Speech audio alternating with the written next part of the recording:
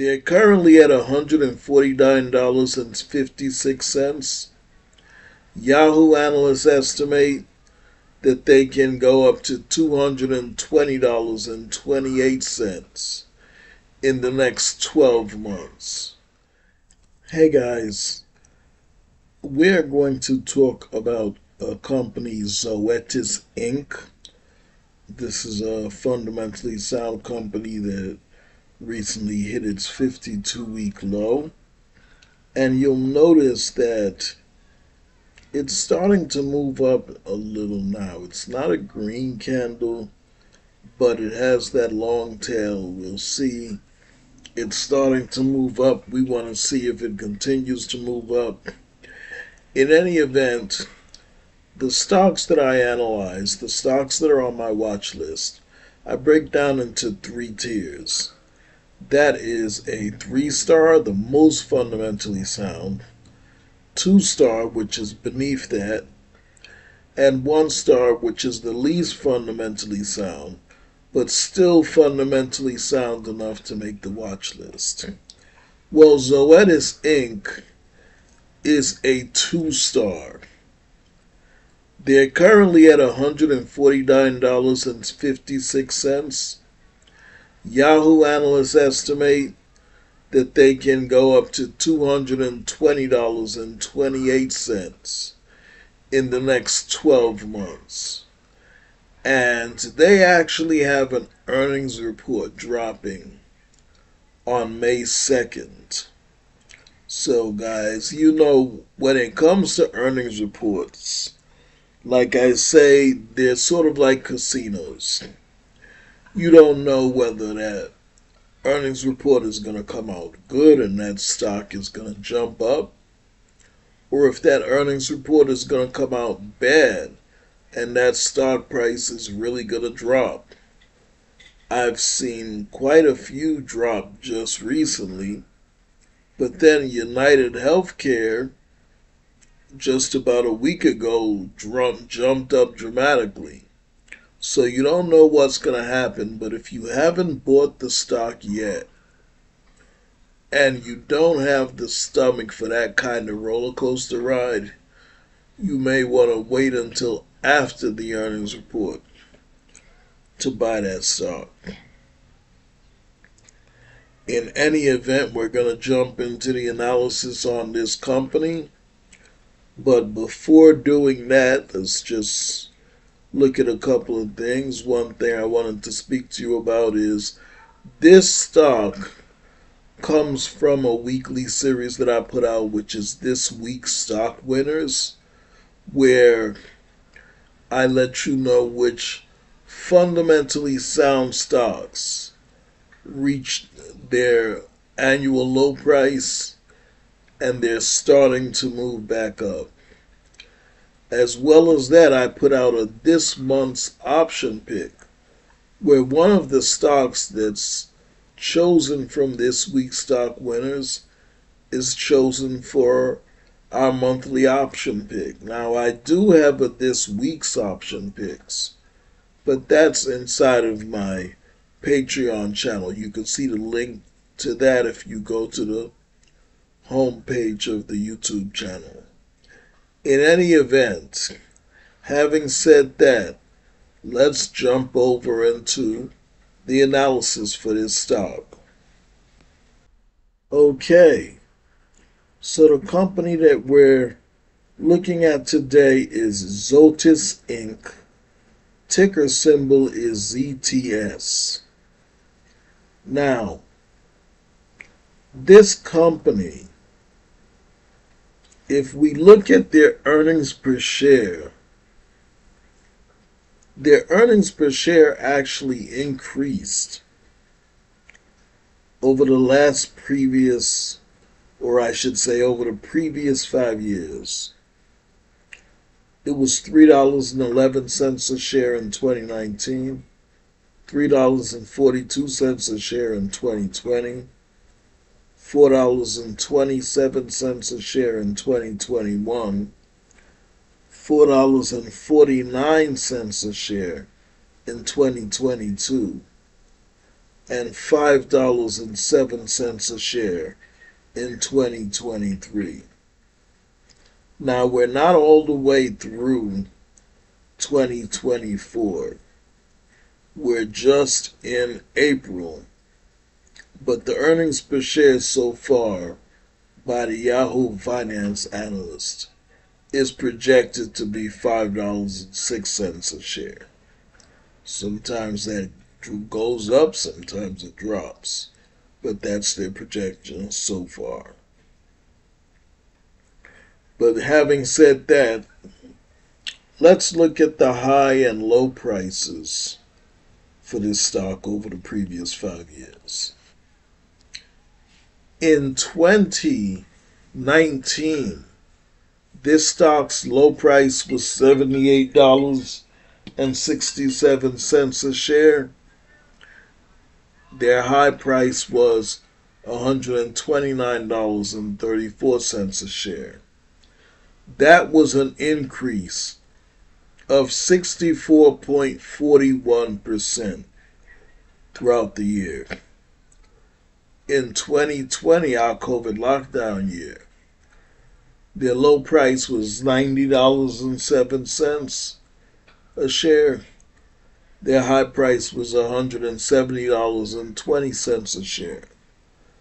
That was an increase of 88.96% throughout the course of the year. In 2021, their low price was $140.79 a share. Their high price was $242.46 a share. That was an increase of 72.21%.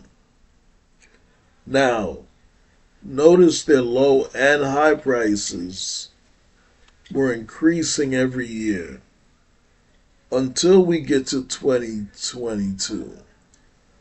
Their low price was $129.66 a share. Their high price was $229.70 a share.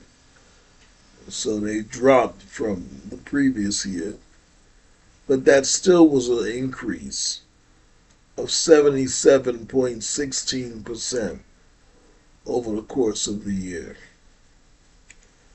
And in 2023, their low price was $143.81 a share. Their high price was $199.63 a share. That was an increase of 38.82%. So if we look at what's projected for this year so far, their low price right now is $149.56, but Yahoo analysts project their high price to be $220.28 a share. If Yahoo analysts are correct, that will be an increase of 47.29% in 2024. Now, if we look at the low PE ratio of this stock, and usually the low PE ratio can tell us how far we can expect a stock to fall. In 2019, it was 25.30. In 2020, it was 26.34. In 2021, it was 32.97. In 2022, it was 28.88. And in 2023, it was 28.36. And right now, it's 29.56. So is it possible that it can move up? Well, if we look at the 5 previous years, particularly 21, 22, and 23, we'd say it's possible. But let's say it was to drop back to let's say 28.36, which is what it was in 2023. And we multiply that by the earnings per share, then the stock would just fall from its current price of $149.56 to $143.50. But let's get a little more extreme than that. In 2019, it was 25.30. So let's say it falls all the way back there. 25.30 times the earnings per share, 5.06, equals, that would be $128.01 that it would fall to. Now, I'm not speaking in terms of guarantees. We know the stock can fall lower. We know that the PE ratio can fall even lower than 25.30. However, what we're looking at is probabilities. So having said that, having looked at where Yahoo analysts estimate it can go, and having looked at how far it can fall based on PE ratio, we're going to take a look at the income statement. Just want to re-emphasize, like we said when looking at the candlestick chart, this stock has an earnings report coming up on May 2nd. Also, the free cash flow yield is 2.27%. Now let's take a look at the income statement. We see that in 2019, this company made $6,260,000,000 in sales and revenue. Of that, they retained $1,500,000,000. That was a profit margin of 23.96%. Pretty decent. In 2020, they made $6,675,000,000 in sales and revenue. They retained $1,638,000,000 after paying all expenses. That was a profit margin of 24.54%. In 2021, they made $7,776,000,000, and they retained $2,037,000,000 after paying all expenses. That was a profit margin of 26.20%. It's increasing. In 2022, they had sales and revenue of $8,080,000,000, and after paying all expenses, they retained $2,114,000,000. That was 26.16%. And then in 2023, they had sales and revenue of $8,544,000,000. And after paying all expenses, they retained $2,344,000,000 in net income. That was a profit margin of 27.43%. So this profit margin is going up every year. The net income,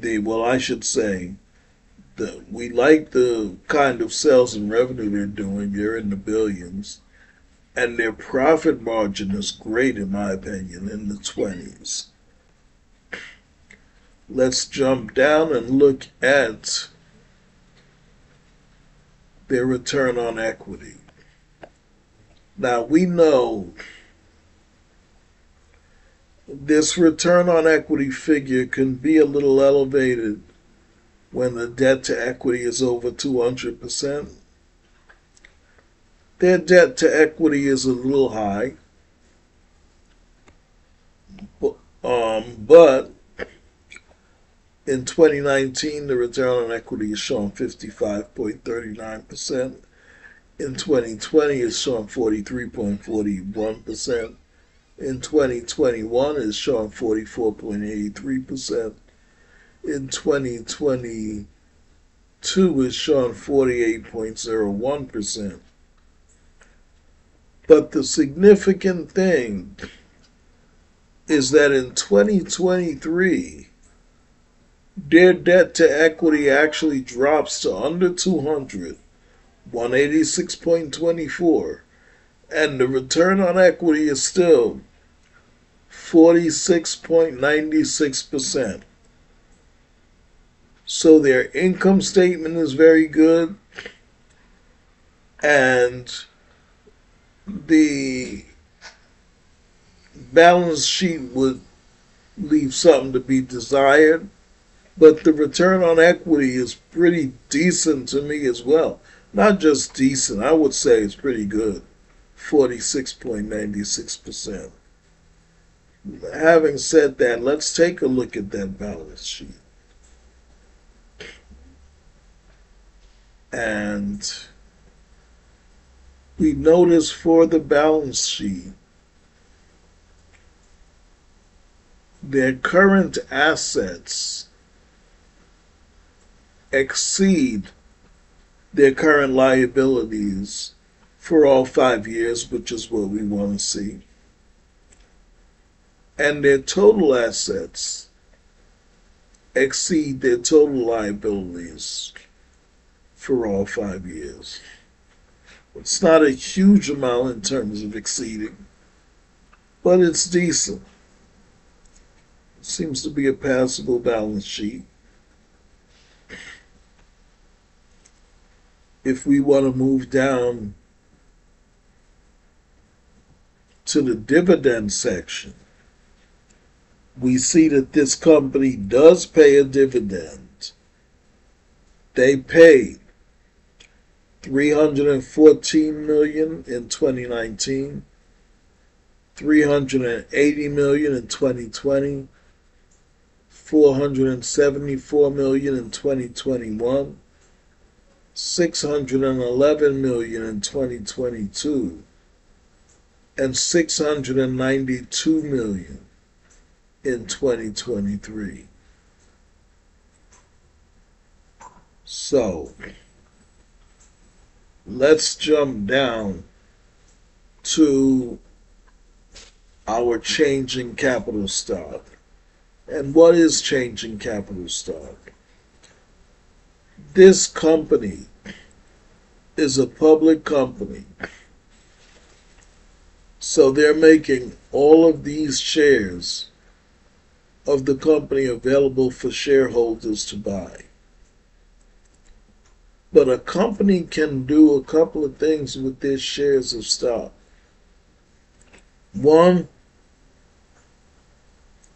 they can keep selling shares of stock to make the company almost like to make the shares of stock almost like an ATM. They keep selling shares of stock, which is horrible for you as a shareholder. So we hate when the company is selling more shares of stock. And then they could be buying back more shares of their own stock, which means for each year, this company is buying back shares of its own stock that's available out there. That's what we love as a shareholder. So, what did this company do? In 2019, they bought back $626 million worth of shares. In 2020, they bought back $250 million worth. In 2021, they bought back $743 million worth. In 2022, they bought back $1,594,000,000 worth. And in 2023, they bought back $1,092,000,000 worth. So, that's what we love to see. Company buying back shares of its own stock. Now we're going to skip over changing current and long-term debt because we already covered that in the balance sheet. But if we move down to the free cash flow section, free cash flow is significant. How much of this money is this company retaining towards the end of the year? But also, it's very significant when the company pays a dividend because the dividend is actually taken from the free cash flow. So we want to know if the company has enough to free cash flow to be giving you a dividend, or are they just giving a dividend to attract stock buyers, but they really can't afford to give one? Well, this company, after paying the dividend in 2019, they had $1,042,000,000 left over. In 2020, they had $1,314,000,000 left over. In 2021, they had $1,264,000,000 left over. In 2022, they had $716 million left over. And in 2023, they had $933 million left over. So they do have enough to be paying these dividends.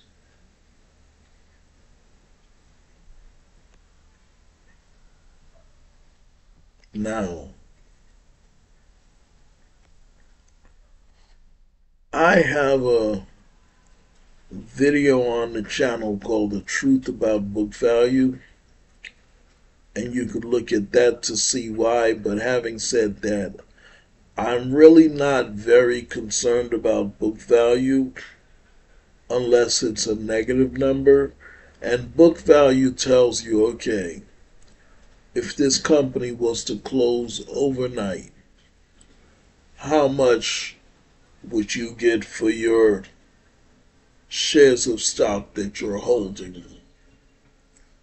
But I don't find the book value to be very valuable unless it's negative. In any event, this company's book value is $10.90. What I find more significant than the book value in my own research of stocks is when they're buying back shares of stock every year, when they've developed that as a pattern. But having said that, the PB ratio is 13.72. This company has a beta of 0.85. And what that means is, how volatile is this company? The market generally moves at a beta of around 1. So if it moves at a beta higher than 1, it's more volatile in the market. If it's under 1, it's less volatile in the market. Zoetis Inc. has 456,950,000 Well, let's just say 456.95 million outstanding shares. Of those 456 million outstanding shares, 0.23% of them is owned by insiders, those who work in or involved in the company. Now, 0.23 is a very small number, but remember that's 0.23 of 456.95 million. So you'll be larger than you think. And 95.60% of this company is owned by large banks and institutions. Their last dividend that they distribute was 43 cents a share, and their dividend yield is 1.15% with a PEG ratio of 3.04. Now, Zoetis Inc. is in the drug manufacturers and the drug manufacturers that specialty and generic industry and the healthcare sector. Miss Kristen C. Peck, born 1971, is the CEO and director, and she was appointed in January of 2020. So we've been analyzing it since 2019. It seems to be running pretty well and since 2020. In any event, that's the analysis for Zoetis Inc., guys. I look forward to speaking to you in the next video. Have a great day.